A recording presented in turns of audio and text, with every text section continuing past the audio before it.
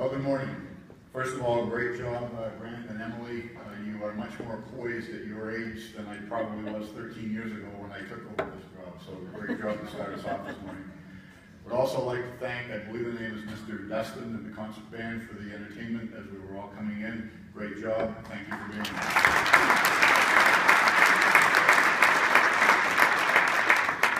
With me today is Holly Couturier to the left.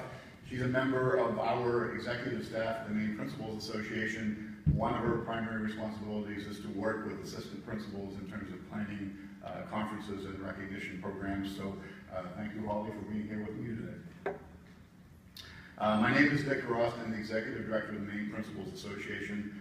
The average person on the street across the state of Maine, if you mention Maine Principals Association, they say, oh yeah, you guys run the volleyball championships. By the way, a couple of nice trophies out there as we came in this morning.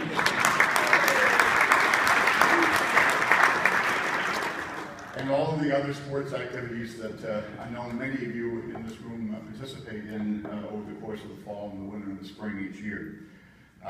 In addition to that, though, we're not just about athletics when it comes to high school students. We are also very involved in activities. We run the one-act play, the drama competition. We're involved with music. We are also involved with National Honor Society Student Council and many other activities whereby we try to support high school students of the state of Maine and help them grow and become the leaders of tomorrow that you all are going to be. The part of our association that most people know a lot less about, if anything, is that we are also the K through 12, so elementary, middle, and secondary principals and assistant principals for the state of Maine. We have about 800 members, principals and assistant principals at all grade levels. We provide between 50 and 65 days of professional development every year, trying to help the leaders of our schools be the best that they can be at leading those schools and working on behalf of their staff and their students. We also represent not only our members, but students before the legislature. When the legislature is in session, I spend almost all of my time from June through from January through to May or June, testifying on about 300 bills every year that affect the education of the students of Maine. So we just want you to know this morning that although all of those gold balls are important, we're much more than that in terms of what we try to do to support education in the state of Maine. We also are very into trying to recognize excellence, whether it's through sports and activities or whether it's through the members of our association.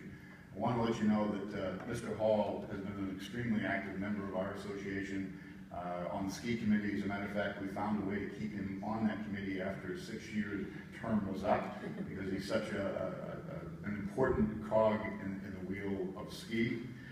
But he also works for us. I say works for us. We have a 4-day program for new principals and assistant principals every year that meets in August, usually again in October, December, or January, and March.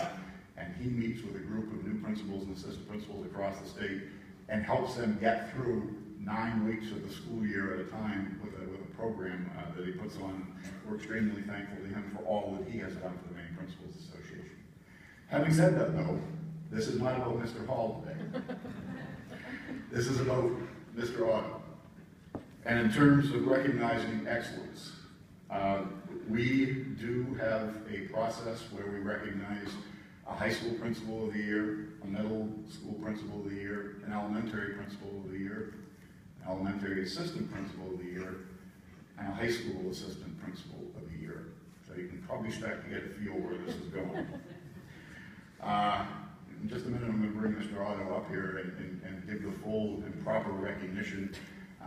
This is just one small piece of the process as we move forward, is the announcement here at the school. This is one of my favorite days of the year when I get to go into a school and make these kinds of announcements. But I want you to know that Mr. Otto will be recognized at our spring conference in late April, where we have a recognition banquet to honor all of our retiring principals and assistant principals and to honor our principals and assistant principals of the year. And what we got, by the way, he gets pretty much an all-expenses paid trip to Washington, D.C., April 15th through 17th, with the assistant principals of the year from the other 49 states, all to meet together, share their experience, their expertise and to celebrate their accomplishments. So it is with great pleasure that I make the formal announcement this morning that the high school assistant principal of the year for the state of Maine is Yarmouth High School's Mr. JOttowPart1.